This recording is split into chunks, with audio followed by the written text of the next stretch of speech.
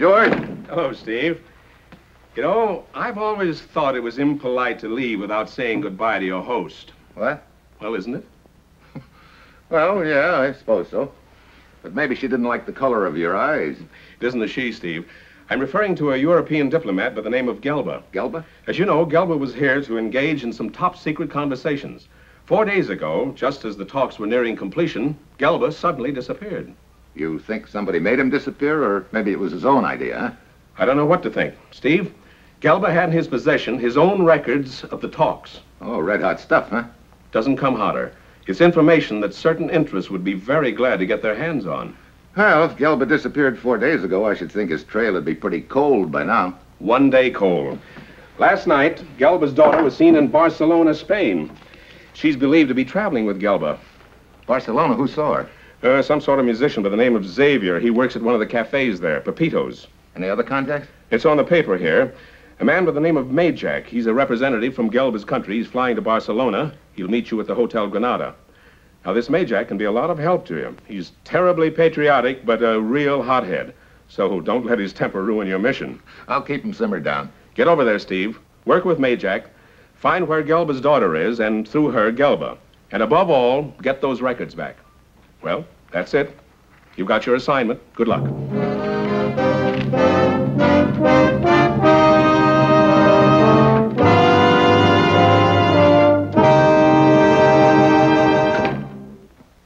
Sure, I've got my assignment. Fly to Spain and try to find a missing European diplomat named Gelba. One man in a city as large as Barcelona. A real needle in a haystack. Of course, there's a strong possibility that our boy Gelba doesn't want to be found, which gives me an uneasy feeling that the guy who may wind up getting the needle is myself. It's Tuesday when I arrive in Barcelona. I take a look at the size of the place and I realize all over again what a job I've got on my hands. There are a million places a guy could hide in a town this size. Through the legation, I learn where Majak lives, the Hotel Granada, and the number of his room.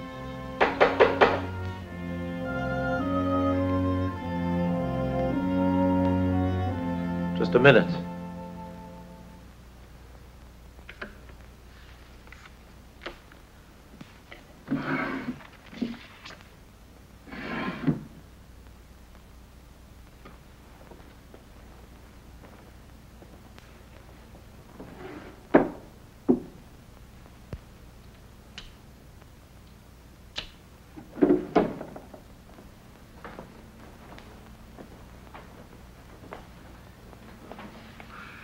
Who is it? Steve Mitchell from the United States.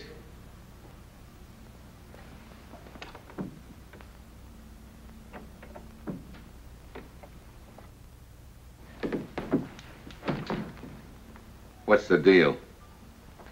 You are Steve Mitchell? I just told you so. Prove it. No, careful. Hand them in to me, please. Turn around.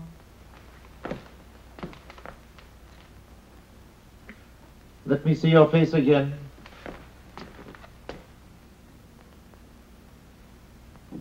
Very well. Come in, Mr. Mitchell.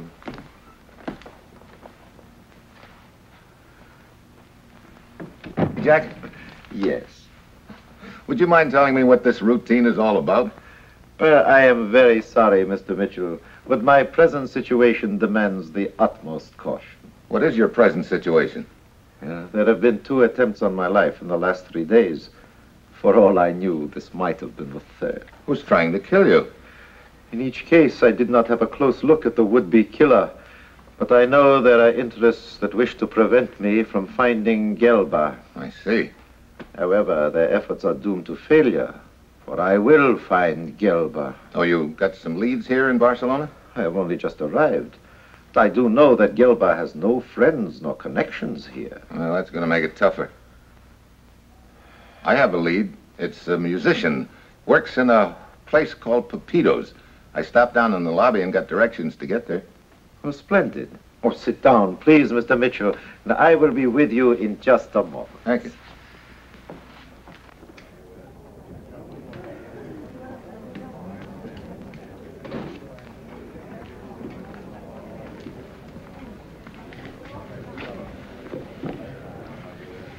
Wonder where this Xavier is.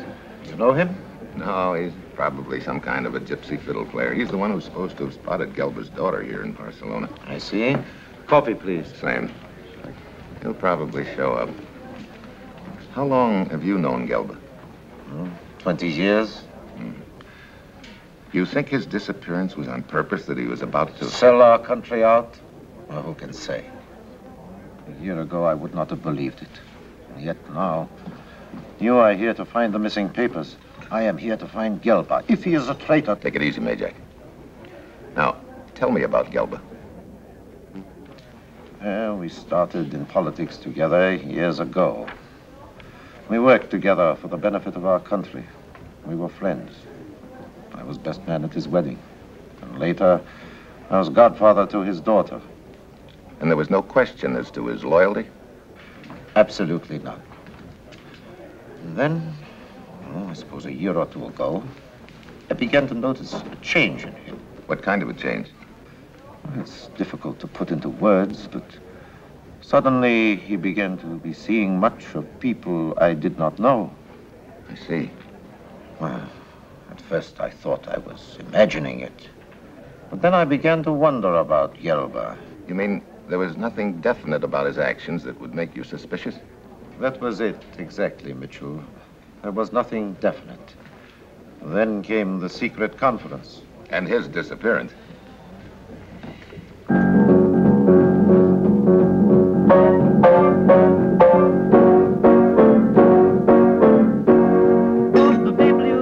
All that noise from one man?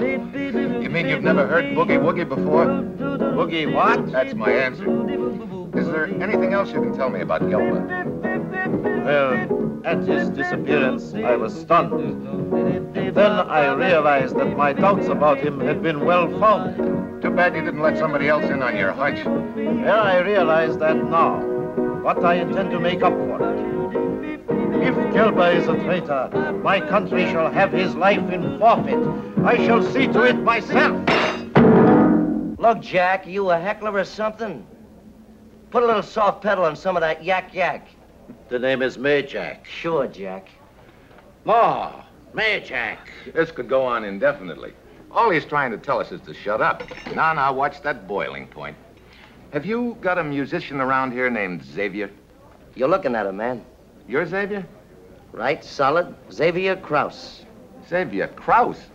Where did you ever pick up a combination like that? So here in Barcelona, they like the name Xavier. In Paris, I was known as Pierre Kraus.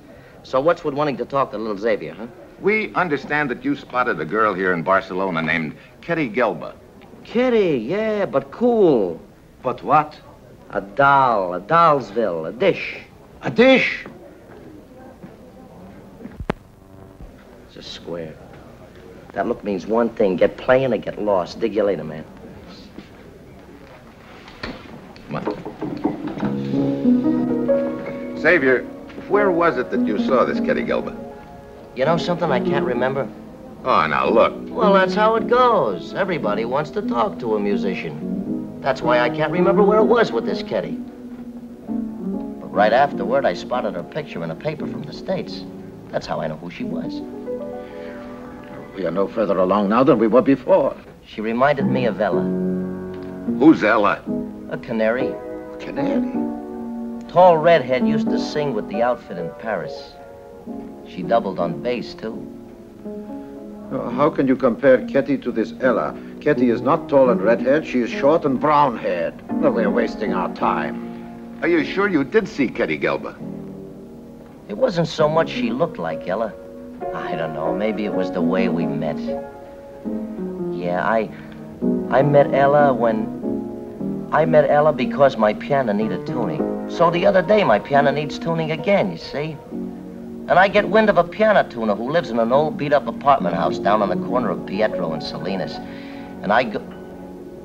Hey, that's it. Just as I was going into the apartment house, she was coming out. Pietro and Salinas. Now we got something. I hit on something solid, huh? Yeah, you're in the groove, man. Real gone, so are we. Come on.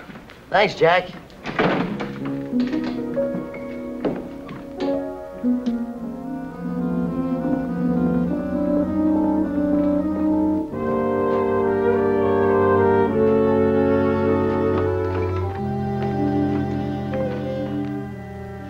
apartment house is an old 4-story job built around a courtyard. Majak and I decide to split up. He takes one side of the building and I take the other. I work my way slowly to the top floor. I don't know how Majak is doing, but I'm batting nothing. It's my 18th door.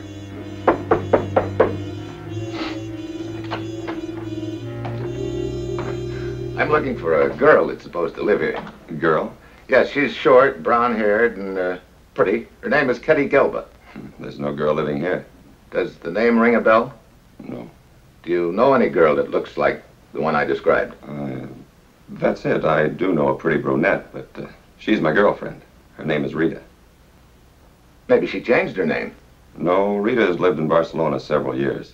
I don't think she could be the girl you're looking for. Okay, thanks.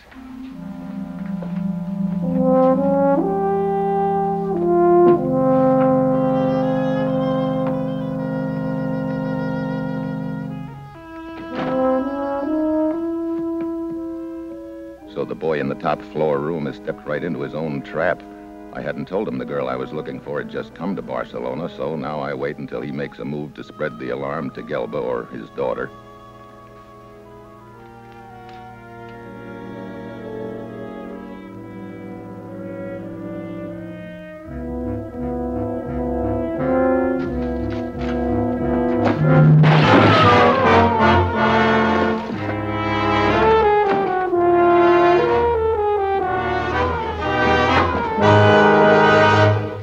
For a minute, I thought you were the guy. Hey, wait a minute. You were in pretty much of a hurry just now. I saw the man who tried to kill you. Yeah? I know him. His name is Emir. It is Gelba's private secretary. He, too, is a traitor. Now, wait a minute. Let's not go off Look, that I tell path. you. I'm telling you. This guy, Emil, is our only way to find Ketty and her father. You go on below in case he ducks out that way. I'll give the roof another look around. Go on.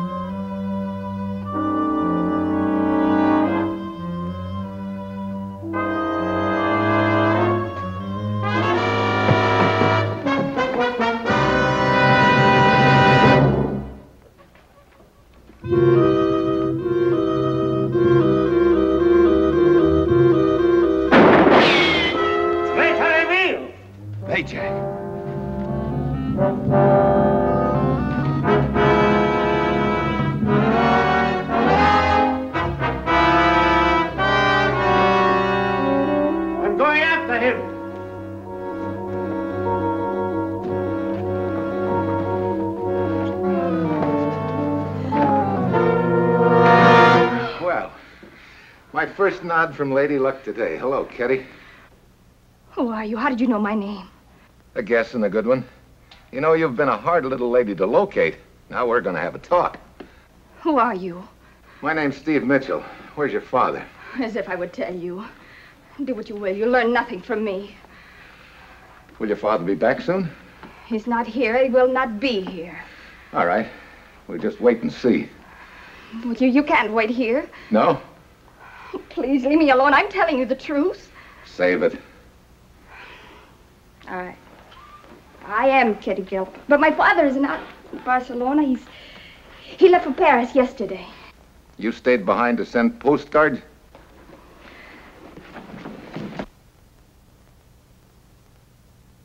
Okay, go ahead. Try it. But you won't like that human fly routine. That's better. You and your father and Emil engineered this whole deal. Somebody offered your father a lot of dough. Emil arranged your getaway, and the three of you took off for parts unknown with the papers. Maybe I'll have more luck with the telephone. Answer it, Kitty. I said answer it.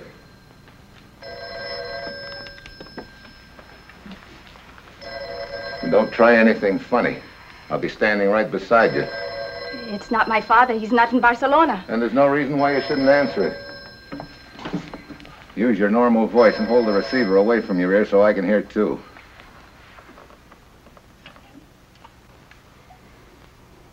Hello? Kitty? Sorry, you have the wrong number. Mr. Gelba, don't hang up. Who is this? My name means nothing to you. The important thing is I'm with your daughter, and she doesn't get out of my sight until I talk to you. No, Father, don't do it. Kitty, no harm has come to you. All right. Tell me where to meet you or else. He's bluffing. Don't depend on it. I... Make up your mind. No. Very well. I will be at the San Marcos Bridge. Kitty knows the place. Well, at least Emil got away from you. Right now, your father's more important to me than Emil. Come on. Hello, George. I thought I'd better bring you up to date on this deal. I found Kitty Gelba. Good work. How'd you do it? That Xavier turned out to be an American boogie-woogie artist. After a long song and dance, he gave us the address of an apartment house where he said he'd seen Kitty. Is she with you now? No, she's in the temporary custody of my friends, the local police. After I finish this call, I'm going to meet her. We have a date with her father. What's that? Yeah, we're going to meet someplace called the San Marcos Bridge. Fine. But just one thing, or maybe you've already thought of it. I have. It could be a trap. Well, if it is, I won't check with you later. Come on.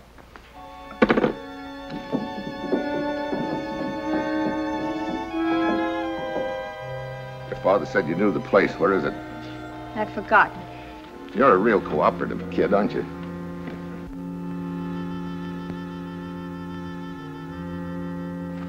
Well, we just keep walking until we find him. Kitty. Looks like he's saved us the trouble by finding us. No, Father, no! Run, Father, run! Who are you? He's one of them. What? Now, don't start that one of them routine again. Oh, Kitty, we are beaten. Oh, no. I'm so tired of running. All this I've done to protect you, and now they've captured you anyway. Protect her? What do you mean? You threatened to kill me. I threatened... Wait a minute. Mr. Gelba, you'd better take a look at these. A United States agent? What? That's a general idea. Now, what's all this business about protecting your daughter? Oh, what a relief. Well, now that my daughter is safe, I can tell you everything. As you know, I went to the United States relative to setting up air bases in my country. Yeah, then you took a powder. No. I was approached by interests who wished me to betray both our countries and to divulge secret information which had been discussed in the conference. Who approached you? I don't know. It was done by written message. They warned that if I didn't do as they said, my daughter would be killed. I see. Well, my first thought was for her safety, right or wrong. An escape to Barcelona was arranged for us. But you took your papers with you from the conference. I had no choice. I knew I was being watched. I had no opportunity to give them to anyone who could be trusted. To leave them in my room would have been insane. But you knew that what was in them was top secret. Oh, yes. That's why I kept the records in my own scramble hand. Scramble hand? Hey, that's my own form of secret writing. Well, I'll be. So you've been one jump ahead of them all the way, huh? Well, we're still not out of the woods. What do you mean? Whoever tried for those papers will make another try. They know you've got them. Oh, who could it be? Who arranged your trip to Barcelona? Emil? It was he who... Oh, no. It couldn't be Emil. Wait. By arranging the escape, And coming along, he would have a better chance to get the papers. Where are the papers now? In a briefcase, hidden behind a loose board in Emil's closet. Does Emil know? No, I felt I could trust no one. Let's go.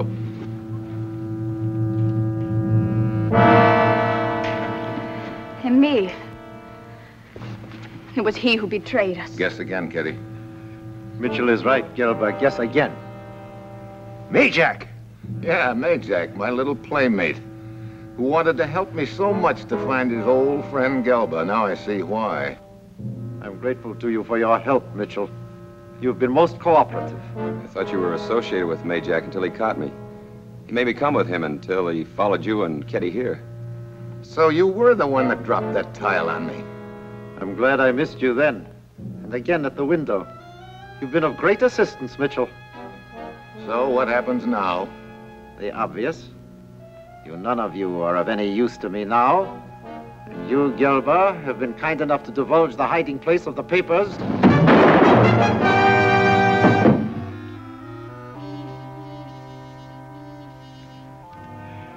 Your turn next, Mitchell. No, Majak. Me first. Oh, no, Father, no.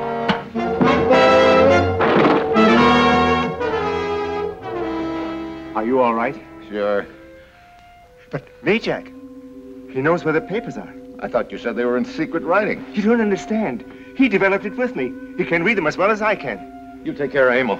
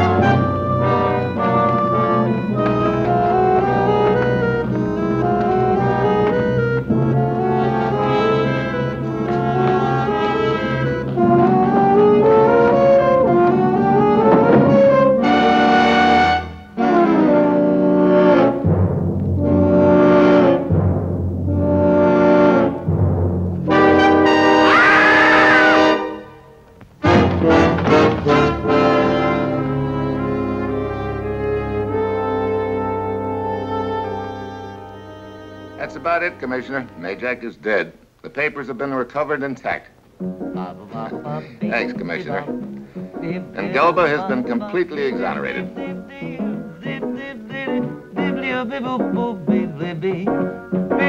Hey, would you mind moving over, Jack? I think you have the wrong party. My name is Gelba. Yeah, sure, Jack.